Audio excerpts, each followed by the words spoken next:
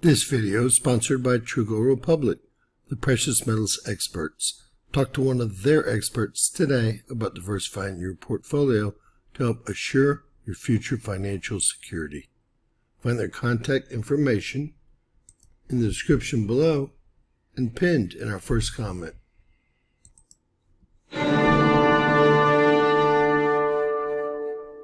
James Kaufman, World News Report today, May 10th, 2024.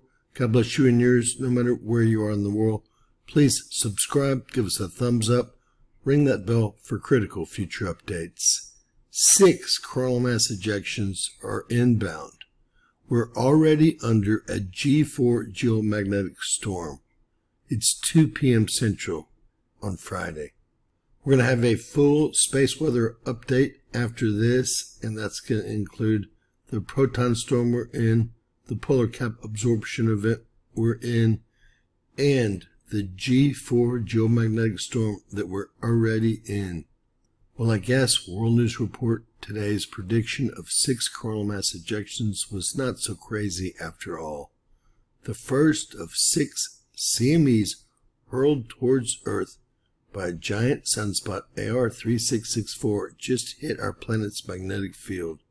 The impact today on May 10th at 16:45 UTC time jolted magnetometers around the world and sparked a severe G4 class geomagnetic storm. Yes, already.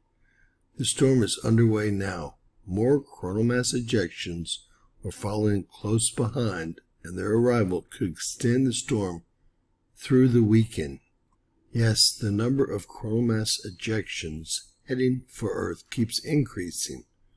The total now is thought to be 6 following this morning's X3.9 solar flare from giant sunspot AR-3664. I believe it's probably 7, folks. All 6 storm clouds are captured in this time-lapse video from our LASCO C3 Solar and Heliospheric Observatory.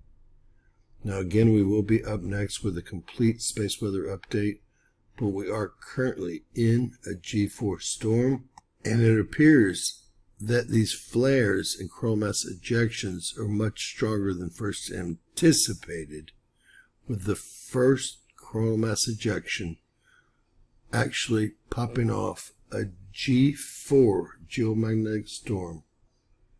Unbelievable, ladies and gentlemen.